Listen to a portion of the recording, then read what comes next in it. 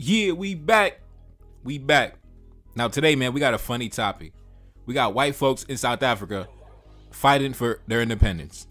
I'm not even kidding, man. We got white folks in South Africa in 2024 fighting for their independence.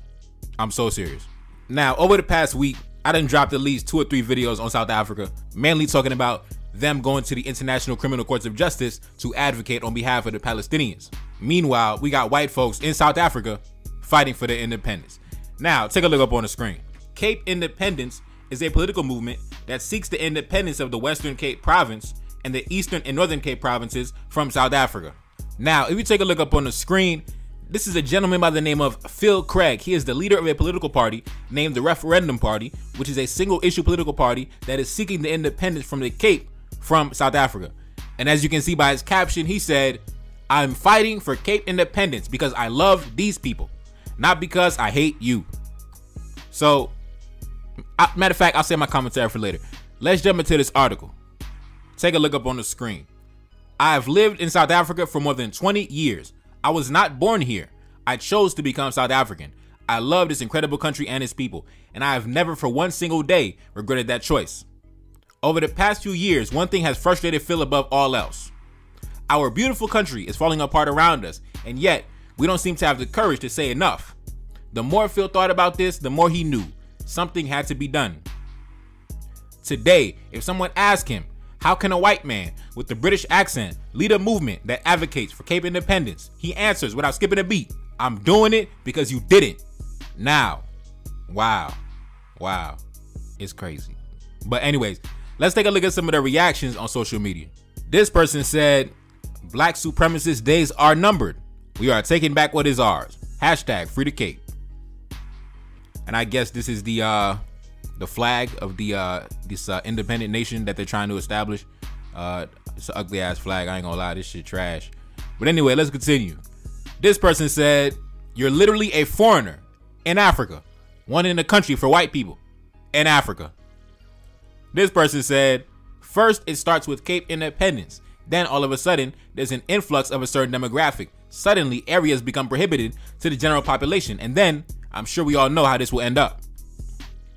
This person said, "I will fight for the independence of East London henceforth." This person said, "An immigrant moving to a different country and then starting a secessionist movement in said country is actually insane. If he doesn't like living in South Africa, he can always move back to his own country. I'm praying that he gets deported soon." Now, listen, the modern day black man, I don't know what's up with the modern day black man, but the black man from the 19th century, the black man from the 18th century, the black man from the 17th century, bro, listen, it wouldn't even be a discussion. It wouldn't even be, we'd be mobilizing the troops right now. We'd be mobilizing the forces. The whole Cape will be surrounded. If it was the ancient times, the black men from the ancient times, I don't know what the fuck is up with the black man in the modern day, but the black man from 1824, the black man from 1777, listen, the whole Cape would be surrounded right now. The whole Cape will be surrounded right now. That whole movement will be dead on arrival. Now let's continue. This person said, "It started like this in Gaza and look where it is today." This person said, "The saddest part about this is that it is gaining momentum at the same time when, as South Africans, we should be preoccupied with freeing Palestine from the claws." Nigga, the white man taking your shit. You worry about the fucking Arab all the way across the street. Niggas is dumb, bro. Let's continue. Nah, that shit got me tight. That shit got me tight. You know why that shit got me tight? It's because the same way the British and the Dutch came through on the Cape 400 years ago and colonized and settled on the Cape is the same way the Arabs came through and invaded the northern coast of Africa, right? So I don't understand this dude, this black man, the white man in South Africa talking about we trying to take this shit, and you talking about we should be worried about the Palestinians, bro. Man, listen, bro. Y'all be overdosing on this morality, this humanity bullshit, bro. Listen, life is not about none of that shit, bro. Life is about power. Meaning that if I have the power to take your shit, then I'm taking your shit. And that's it. Now let's continue. This person said, "Go back to Europe. This is Africa. We fought for independence, and frankly, y'all got off easy." That's a fact. That's a fact. The white man in South Africa, he got off easy. To be honest, the majority of European invaders, they got off easy, man, because the French in the modern day, the French can still come to Africa, vacation in Africa, smash black women in Africa, start businesses in Africa, get money in Africa. The British can still come to Africa, start businesses in Africa, get money in Africa, smash black women in Africa. The Dutch, same thing. The Germans, the same thing. The Italians, the same thing.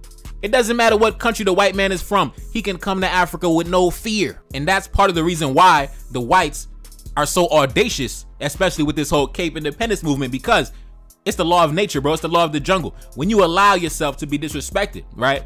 I mean, people gonna disrespect you. Like I told you before, our forefathers would have never accepted none of this shit.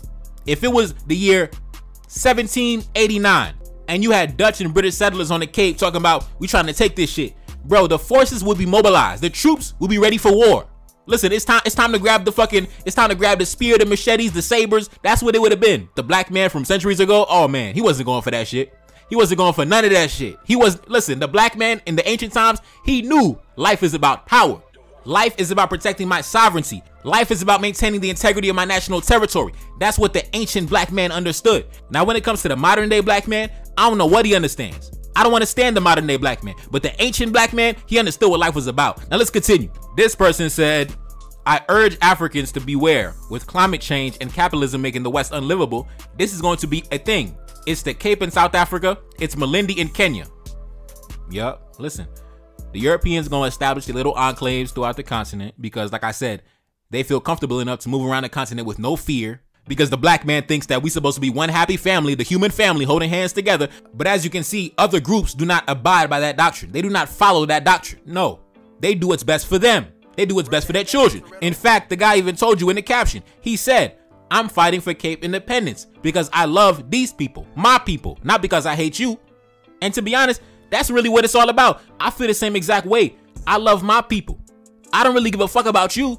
I don't really care about you, nothing against you, but I love my people. I love my brothers. I love my women. I love my elders. I love the babies. You know what I mean? I love my folks. I love my people.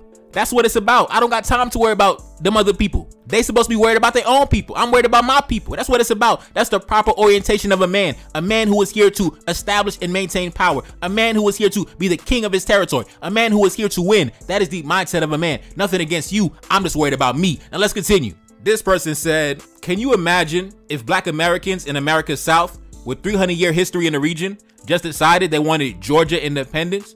Do you know what the government and the feds would ensure happens to the leaders of this movement? Let me tell you what would happen. Number one, they'd have you wiretapped. Number one, they'd have you infiltrated. Number one, you'd be dead in less than a year. You'd be dead in less than a year.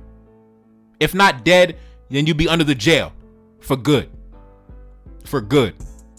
Because they understand life is about power, not morality. So due to the fact that you are now standing as an adversary to my interest, I must vanquish you. I must eliminate you. I must destroy you. And once you are effectively destroyed, I must ensure that you never come back from the dead ever again. That is the mentality of a man. Now let's continue.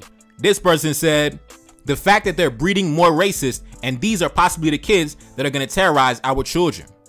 Well, if they're breeding, as you say, racist, then you should be breeding revolutionaries to counter what they have planned for your children. You should be breeding children that can effectively counter whatever is placed in front of them, right? So if you are properly socializing your children and giving them the proper political education, you wouldn't have to be worried about how other people are raising their children, because you would already be giving your children the tools necessary to succeed and maintain whatever you pass down to them. Now let's continue.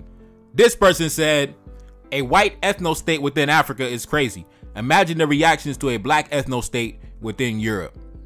This person said, they start by breaking off a piece, then another piece, then they want the whole pie. Ask the Palestinians how that got where they, oh my God. Okay, brother. Okay, brother. Okay. Let's move on. This person said, this is what happens when you allow thieves to keep their loot. They garner the courage to come back for more and for everything. Now, let's continue. This person said, when will we arrest the settlers for plotting against the republic? Exactly. That is the mentality of our forefathers. I'm telling you, if it was the year 1744 and some random white dudes on the coast talk about, hey, we trying to take this shit. Listen, the African kings of the ancient times, they would have been like, mobilize the troops, man. Mobilize the troops. Make sure not a single one of them remain. That's what would have happened centuries ago. Now in the modern day, I don't know, man. I don't know. You know what I'm saying? I don't know. But in the ancient times, it was a different black man back in the day. Now let's continue. Now, I want to go in greater detail about what I mean when I say the black man of the ancient times, he would have never accepted this this rubbish, you know, this garbage from nobody. You know what I mean? The difference between the black man of the modern day and the black man of ancient times. See, the black man of the modern day, he's hostile against other black men. You know, he'll bring that energy against other black men. Like, for example, the South Africans, they gonna bring that smoke to the Nigerians and the Zimbabweans and shit like that. But when it comes to the white settlers, the British and the Dutch settlers, it's all peace and friendship. You know, it's all camaraderie. We don't want no beef. We don't got no beef. But when it came to the ancient black man, one thing you could say, yes, the ancient black man, yes, he engaged in tribalism. He engaged in military warfare against other black men. But the difference is he was also equally as aggressive against all groups of foreigners, right? When you take a look at history, especially the history of South Africa, the Xhosa Wars, that was a 100-year war of the black man in South Africa going to war in the Cape. The same exact Cape where the white man is trying to establish independence today. The black man in South Africa went to war for 100 years defending the Cape.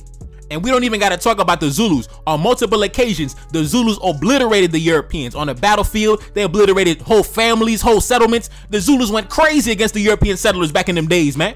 Destroyed them, left so many bodies in their wake. Because the black man in the ancient times, he understood. Listen, life is about power, not morality. I got to defend my people to the death. I got to defend my interests to the death. Even if I got nothing in my hand but a damn spear, I'm gonna die on the battlefield defending the honor of my national territory and the memory of my ancestors. That was the mentality of the black man in ancient times. And there are still a small fraction of us that still carry that energy today. A small fraction. We're like an endangered species. They're trying to get rid of us, but we still here. You know, some of us are still here. You know, but they trying to wipe us out though, but we still here. You know what I'm saying? But anyways, man, listen, brothers, listen, hey, brothers in South Africa, don't let them get the Cape, man. Do not let them get the Cape. Anything you do not let them get the Cape. That would be a monumental embarrassment for black men of epic proportions that we would not be able to come back from. Do not let white men establish a nation on the continent. Do not let listen, we don't let the Arabs establish like 10 nations on the continent. We cannot let the white man come through and start establishing nations. Fuck that. Now let's continue, man. We out, man. It's your boy Never Card that's Salim back in the Billy S&D. Cash app up on the screen, and I'm gone. Peace. Reincarnated, I'm back in original fashion. I left on a horse and came back in that ass, and I left with abundance and came back to famine. We used to be pyramids, now we be rapping. Look how the mighty have fallen. Used to be running, now we be walking. When you be cooning, that's when they applauded. Selling your soul, your sons and your daughter. Gotta come up in this shit, they stuck in the mix. Really, my heart it be breaking. That's why I'm stacking that paper and handle my business. Pass it down in generation. Talking about money and power and building a nation. That's a deadly combination. Never be watching the TV, they pushing agendas, falsifying information. Know they got malice intentions. Step in the room and I'm feeling the tension. Enemy watching, he blocking my vision. Pay for the check cause I need my redemption. Building my kingdom, I need it protected. Ready for war like a young Money Congo. Never decided the team is the motto. Up in the crib and I'm whipping up waffles. Up in the crib and I'm smoking gelato. I'm chilling, I'm taking my pain and make it ambition. I'm blessed by the gods, but I ain't religious. I came for the power, they came for the bitch. They making no hourly wage, I got business. This shit is an art and they could never be taught. Selling my soul, I can never be bought. Play with my money, I see you ain't caught. Run to the check and I do it for sport. Babylon falling, I go to the source. Packing my luggage and go overseas. Shorty be with me and she so elite. Shorty be chocolate, I'm calling her Hershey. Secret intelligence probably gon' murk me. Don't fuck with brands cause nigga I'm Haitian. Say the wrong shit and you're smacking their faces.